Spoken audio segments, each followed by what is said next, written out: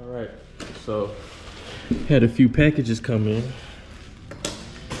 Now that we're gonna be doing a couple series on my channel, I said, let me upgrade my camera equipment. Right now I'm using a GoPro Hero 10 Black.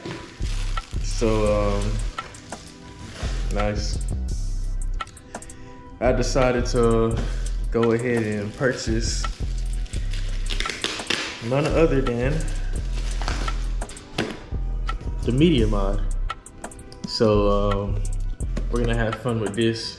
I just want you guys to be able to hear audio as it comes out of my audio interface that I use. I use an Apollo Twin Duo, and I want to give you guys the best audio quality possible. So this Media Mod should allow me to connect my interface directly to the GoPro so you can hear exactly what I hear. So I'm really excited about that. And also, got one more thing.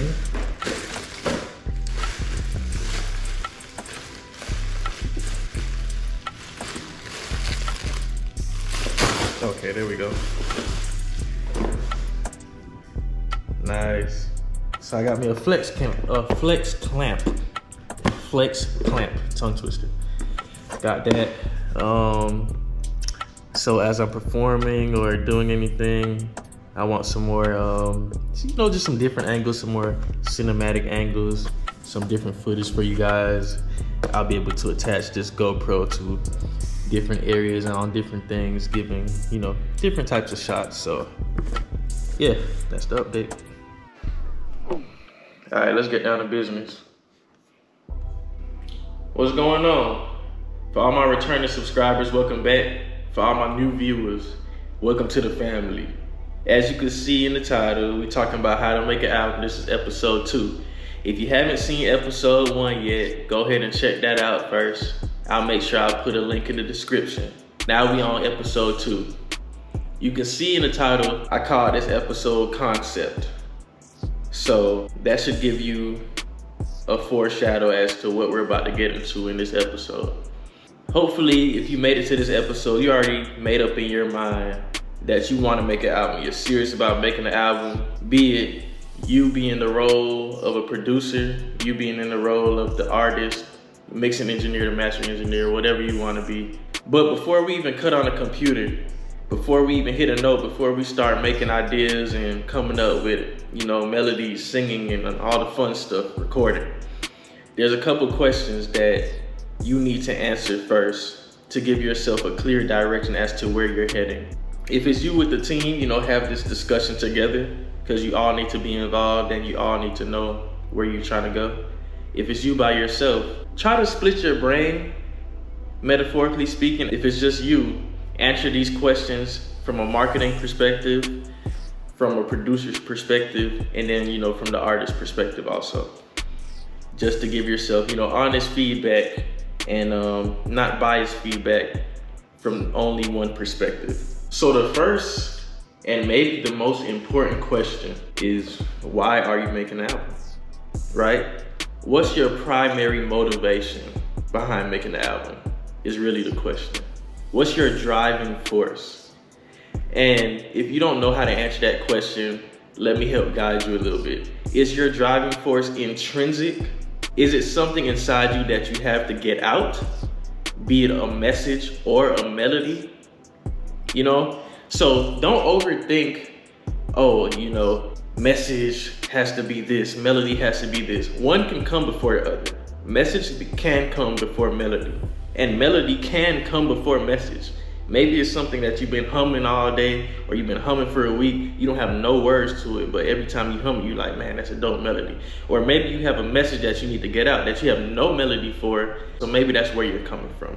But you have to have a direction. And that's gonna be the foundation that you're gonna lay for the rest of your project. Now keep this in mind too. Once you hit that moment to where you're like, okay, this concept would be so cool. Or if you have a melody and you're like, man, I could just hear the beat in my head. I could just hear the whole project. I know what number 1, number 2 is gonna be. I've been humming this melody for a minute. That sounds like an intro, or maybe that sounds like an outro. You already there. Hold on to it. That's your foundation. Let that drive you and let that lead you as you go through the process of making the rest of the album. But that's your foundation. Keep that foundation at the forefront of your mind as you create. The second most important question that you have to ask yourself is, who's my target audience? Because that will determine how you create and who you're creating for. So, am I gonna have a serious approach to creating my album, or is it just more of a fun approach? You can talk genre. What's the genre of the album? Is it rock, hip hop, is it R&B?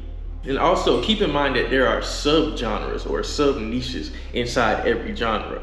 So you need to get as specific as possible so that you know exactly what your direction is, what your focus is. That way you don't stray too much. Now, when I mention straying, that's not to say that you can't explore the other sub-niches or the other sub-genres within the context of your album.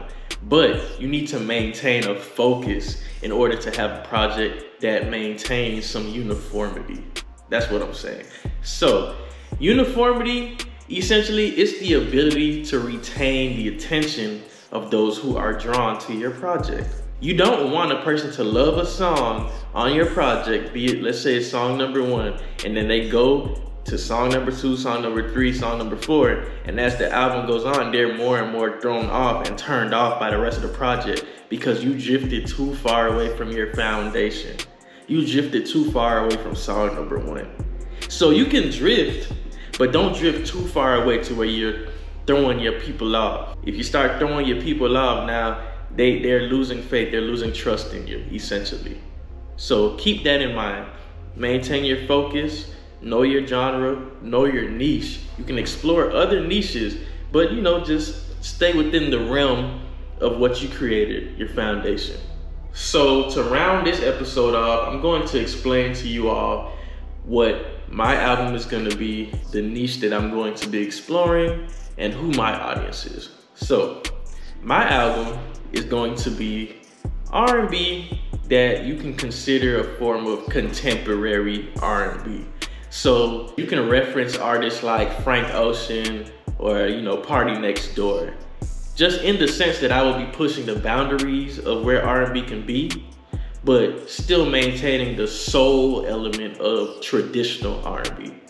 So for me, my audience is like a mixture of those who love the energy and the freeness of modern music, modern R&B, I'm just trying to go to the club. I just want to play this music with the top down while I'm riding, like me and my homies, we just vibing out. Or for female audience, you and your girls, y'all just want to have a good time. But also, I'm thinking about the people who miss the soul and the melodies and even the instrumentation, the live music, the live bass, the piano, the real instruments from the R&B eras of the 80s, the 90s, and even the early 2000s. So that's where I'm going. That's my foundation. And as we walk through this process together, we're gonna build on that foundation, and you'll see how I push the boundaries of those styles, of those eras, but also maintain the soul and the focus of traditional R&B, So thank you for joining me for episode 2. On episode 3, we're gonna start diving into the computer and we're gonna start making music. We're gonna start putting this thing together. So like, comment, subscribe, share this with those who need this. Share this with those who have music dreams, entertainment industry dreams. And let's go through this process together. I'll see y'all next time. All right, let me stop playing.